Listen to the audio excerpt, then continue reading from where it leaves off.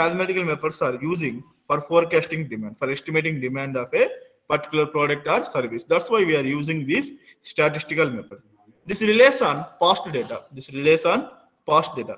Based on the past data, based on the last year data, with the help of the data, where you can estimate the demand for a particular product or service, those methods are statistical methods. Without this past data, we cannot estimate demand for a particular product or service. Without this past data, we cannot estimate demand for a particular product or service. Here in this statistical method, first one, trend projection method. Trend projection method. Here, these are generally, trend projection methods are generally based on analysis of past sales pattern. Based on the past sales pattern, these methods dispense with the need for costly market research. Here, these methods dispense with the need for costly market research because the necessary information is often already available in company files. Here, where the past sales pattern available, here the sales pattern, past sales patterns are recorded in the accounts. That information is readily available in the company files. Based on the past sales pattern, where we can estimate demand for a product, those methods are trend projection method. This method is used in case of sales data of the firm under considerate relate to different time periods. Here, we can consider different time periods. We can consider the sales pattern of a particular product or service. Then we can estimate the demand for a particular product. We can estimate demand of a particular product with the help of this trend projection methods. It is a time series data. Here, this data is a time series data. There are 5 main techniques of mechanical extrapolation. Here, there are 5 main techniques. Here in the trend projection methods are classified 5 methods, 5 techniques. Those are trend line by observation. Here, trend line by observation in this method of forecasting, trend is elementary. Here, trend is elementary, easy and quick. Here, trend is elementary and easy, quick. It involves merely plotting an actual sales data on a particular chart. Here, it involves merely the plotting a actual sales data on a particular chart and then estimate just by observation where the trend line lies. This line can be extended towards a future period and the corresponding sales forecast is read from the graph in this way where we can estimate a demand of a product. In this way where we can estimate demand of a product. Here, see, here this is one graph. This is one graph. Here, this is 2017. 2017 sales is 20. 2017 sales 20. Sales 20. Here 20, 40, 40, 60, 80, 80. Here in 2017, the sales is 20. 2018 sales 30. 2018 sales 30. 2019 sales 50. 2019 sales 15. Here, this graph is increasing. The where we can draw a line, this is increasing. And next we can estimate the 20th sales. Here 20th sales means that is also increasing where we can estimate the 60 or 70. We can estimate 70. Here in this way where we can estimate demand for a particular product, that is the trend line by observation. When we are observing this sales data, where we plotted in a chart, then we estimate demand for a particular product, that is trend line by observation. That is trend line by observation. Here in 2017, sales 20, while in 2018 sales is 30, 19 it is 60, 19 it is 60. With the help of this past data, where we can estimate the next year, that is 2020 data, where we can estimate that is the 70, Here, in this where we can estimate demand for a particular product, that is trend line by observation. That is the trend line by observation. Did you understood this one? Did you understood this one? Did you understood this one? With the help of this graph. And next one, least square method. Least squares method. Here, this technique use statistical formula to find the trend line which best fits the available data. Here, with the help of the sales, where we can formulate some equations, Ax plus ty, x plus ty. When we differentiate, when we integrated this x plus ty equal to 0, where you can find several formulas. With the help of these equations, where we can solve these equations and we estimate the demand for a particular product, that is least squares method. That is the least squares method.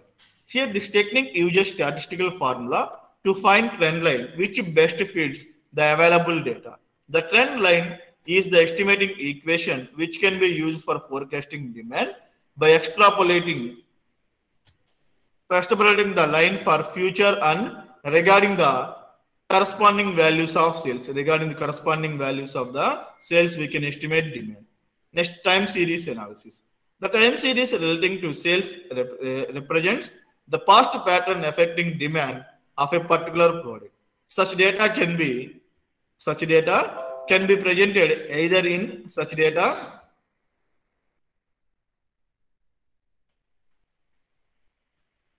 in a tabulation form or in a graphical form for further analysis. This method is popular because it is simple and inexpensive. Here, time series analysis is a simple method and inexpensive method. That's why most of the companies, they are using time series analysis data for estimating demand. Here, time series data one exhibit a persistent growth trend. There are preliminary 4 sets of factors which are responsible for the characterization of time series by fluctuations and turning points on time series trend. With the help of this time series analysis, where we can estimate, where we can prepare one tabular form, one tabulation or a graph. With the help of this graph, where we can estimate demand for a particular product or service, that is time series analysis. Here in time series trend depends upon the time, when we consider the time, depends upon the time and depends upon the season where the sales is fluctuating, sometimes it is turning. With the help of this data, where we can estimate demand for a particular product or service, that is time series analysis. For example, if you see in festival season, there is a more demand of products. Here, that is a festival season type. In normal season, there is a less demand. That means fluctuations are going on between the festive season and normal season, normal time and festive time. And sometimes the companies, they are giving offers. When they are giving offers, they are increasing their sales. Based on this data, where you can estimate next future demand, that is demand forecasting with the help of the time series analysis. Next one, moving average method. This method considers that average of past events determine the future events. In other words, this method provides a consistent results when the past events are consistent and unaffected by wide changes. For example, when you average the last 3 years data and average preceding 3 years data. Here in 17 sales 20, 18 40,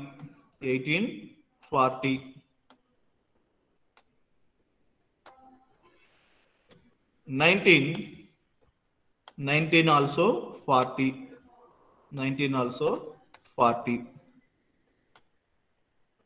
When you can estimate the 20, when you estimate 20 demand forecasting,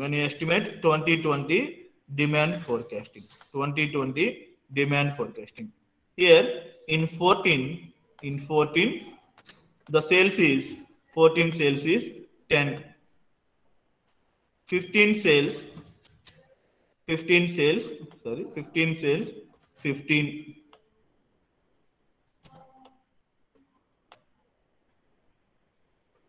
Next, 16 sales, 20. 16 sales, 20. Here, this is the past data. 14 to 19, we have the past data. With the help of this past data, we can apply moving average method and where we can estimate demand for a product. First, we can average of 3 years. First, we can consider average of 3 years. The average of these 3 years are 20 plus 10 plus 15. That means 45 by 3. 45 by 3 means 45 by 3. 45 by 3, how much? 45 by 3, how much? 3 tens, 3 fives, 15 threes. Here that is the 15. That is 15. Here that is 15. Next 3 years. Next 3 years means this one. Next 3 years. 15, 16, 17. That is 15, 16, 17. That is 40, 55 by 3. 55 by 3. 55 by 3. 55 by 3. 55 by 3 means 55 by 3. How much? 55 by 3. 18.33, sir. 18.33. Very good. 18.33. 18.33. Next, we can consider next 3 years. We can consider next 80 by 3. 80 by 3 means 80 by 3.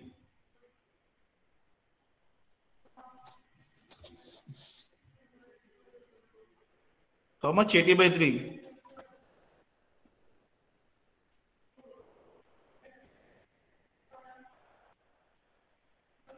26.6. 26.6.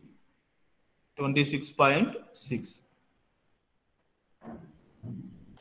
26.6.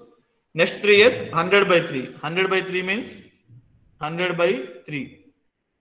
That is 33.3. 33.3. Here, compulsory, we can estimate demand 33%. That's why we can estimate 50% into 2020. That's why we can estimate 50. We can estimate 50. Here, when you see the moving averages, here these are the moving averages. First 3, next 3, next 3, next 3. 15, 18.3, 26.3, 6, 33.3. Here these are the moving averages. With the help of this moving average, we can estimate demand for next year. That is the moving average method. In this way, where you can estimate demand for a particular product or service. That is moving average method. Next one, exponential smoothing method. Here, this exponential smoothing method is this is a popular technique used for short-run forecast. This is a popular method used for short-run forecast. This method is an improvement over moving average method. Here, exponential smoothing method is an improvement over moving average method. Unlike in moving average method, all time periods here are given varying weights. Here, we can consider year-wise data. In moving average method, we can consider year-wise data. But in exponential smoothing method, we can consider giving weights for all time periods. Here, winter season, how much sales, we are giving weighted average. Next summer, next cold. Here we can, according to the season, according to time, we can give the varying weights. We can give the weights. When we are giving the weights, which one is the higher? We are giving higher weight, where we estimate the demand for that higher weight. That is the exponential smoothing method. Based on the time periods, we are giving the weights. Here in 14 summer section, we can sell 100. That's why we are weighted average is 1. In winter, that is only 15. We can give lower weights. Here, when you are giving the weighted weights, and then we can estimate demand for a product. That is the exponential smoothing method. Next one, barometric technique. Next technique, barometric technique. Here, simple trend projections are not capable. Here, these are not statistical methods, but this is continuous EF. But this is second one. Barometric technique is the second. Here, barometric simple trend projections are not capable of forecasting turning points. Here, all these methods are failure to estimate demand for a particular product or service. We can go for barometric technique. Here, all these five methods are fail. These methods are did not give fruitful results for demand forecasting. That's why we are going for barometric technique. Under barometric method, present events are used to predict the directions of changes in future. Here, we can consider the present events and where we can predict the future changes. In this way, we can estimate demand for a product. That method is the barometric technique or barometric method. This is done with the help of economic and statistical indicators. Here, this method is done with the help of economics and statistical indicators. Those are construction contracts award for building materials. Construction contracts award for building materials. Here, there are more construction contracts are issued by a government. That means there is a more demand of building materials. Today, we construct one dam at particular place. That means where there is a need of building materials to construct the dam. In these economic conditions, or economic indicators or statistical indicators, where you can estimate demand for a particular product, that is the barometric technique. Next one, personal income. When the income levels are increasing day by day, we can estimate demand. Next, agricultural income. In this year, the agricultural income increases. The people, they can buy more agricultural implements. And also there is a more employment generation in present conditions that also leads to demand for household goods. Here all these indicators, with the help of these indicators where you can estimate demand, the demand is barometric technique. What is barometric technique? Where you consider current events, present events and estimate future change. In this way where you can estimate demand for a product, the technique is the barometric technique. The technique is barometric technique. When these online classes are going on, most of you purchase tabs. Without laptops. That's why you can purchase tabs instead of these mobile phones. Isn't it? Instead of these mobile phones, you purchase tabs. Why you purchase tabs where there is no laptops? Because we can easily access and that's why we can purchase tabs. Here the present, that means the present conditions or present events used to predict in future, that is the barometric technique. Here next one, simultaneous equation method. In this method, all variables are simultaneously considered with the convention that every variable influence the other variables. In an economic environment. Here we can consider all variables in an economic environment and a set of equations we can develop a set of equations where we can develop this set of equation independent variables and dependent variables. With the help of independent and dependent variables where we can formulate several equations. When you're solving all these equations, with the help of these equations, we can estimate demand. That method is the simultaneous equation method. Next one, correlation method. Correlation and regression methods are statistical techniques. Correlation describes the degree of association between two variables. Here the degree of association between two variables such as sales and advertisement expenditure. When the two variables tend to change together, then they are said to be correlated. When you are continuously advertising a particular product, there is a demand where we can increase sales of that product. That means this is the association of sales and advertisement. That is the correlation method. With the help of correlation method, where you can estimate the demand. How we can estimate the demand? When you are continuously advertising a particular product, there is increasing of sales. The best example is fog spray. Fog spray. That is a correlation method. Fog spray. Do you know fog spray? There are 5 or 6 flavors are there. There are 5 or 6 flavors and separate flavors for women's also. They are producing separate flavors for women's also. Here, they are continuously giving advertisements and they can change the message. They can change their message also. Continuously advertising and they can change their message. That's why the people they are tend to purchase or they tend to purchase the fog sprays. Initially, they are introducing their fog, their product. They give the advertisement message there is no gas for this spray. Before that, all the sprays, all the deodorants are placed. They have to fill some gas into that sprays. But they are advertising in that message. After that, they produce several messages with the help of they are increasing their sales. That type of estimation is the correlation method. Next one, regression method.